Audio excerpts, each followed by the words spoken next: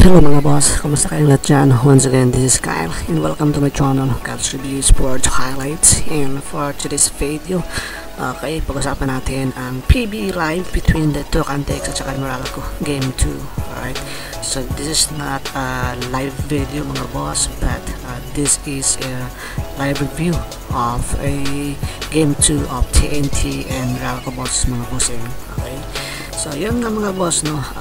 This is TNT katropa versus Meralco Bolts, duelo ng mga sister teams mga bossing. Okay, yung nakita natin sa game 1, grabing laban ng mga sister company mga boss.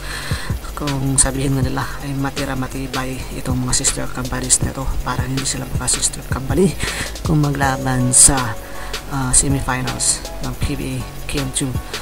Okay, so yun nga mga bossing, expected naman talaga na ang lalakas ng mga team na ito, considering ang mga import nila na sina KG McDaniels ng TNT at saka si Dorham ng Meralco ay mga lalakas mga bossing. Okay, itong si Dorham mga boss ay 2 times best import at itong si KG McDaniels naman ay merong personal mission sa TNT. Nabigyan ito ng inaasam nila na kampyonato dito sa PBA mga boss. Okay, so yun nga mga bossing, nanalo ang TNT sa game 1. Okay, yung first half nga is yung sa game 1 nga, yung first half ay tikit ang laban.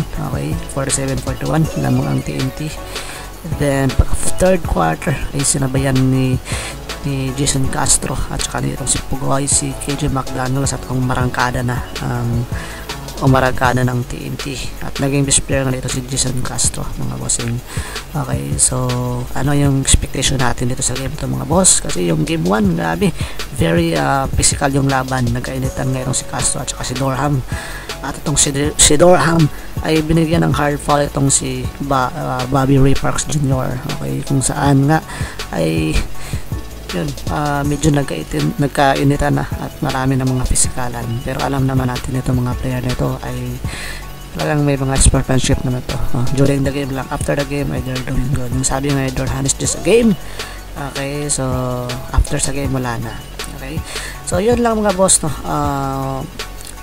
Yung game 1, yung pagka fourth quarter, itong Meralco Balls, ano lang tayo, backtrack lang natin kung ano yung nangyari sa game 1, ay talagang nagtangka pa itong umabol ang Meralco Balls during the fourth quarter sa game 1, no? By pinangunahan ngayon ni Dorham at saka itong si Malexi, pero talaga itong si KJ McDaniels ay laging killjoy. Okay, hindi na pinaabot itong Meralco Balls at tinalo na talaga nila itong Meralco Balls score no 103-94 mga bossing. Itong si KJ McDaniels so far mga boss ay napaka unstoppable. Okay, so yun nga, to prove that ito ngayong points si KJ McDaniels during sa game 1, 38 points, 14 rebounds, 3 assists, 3 blocks. Okay, grabe, double itong si KJ McDaniels. At ito namang si Dorham ay may 32 points, 21 rebounds, 3 assists. Not good, I mean not bad for 2 times best import mga boss. Talagang lalakas ng mga import ng dalawang teams nito.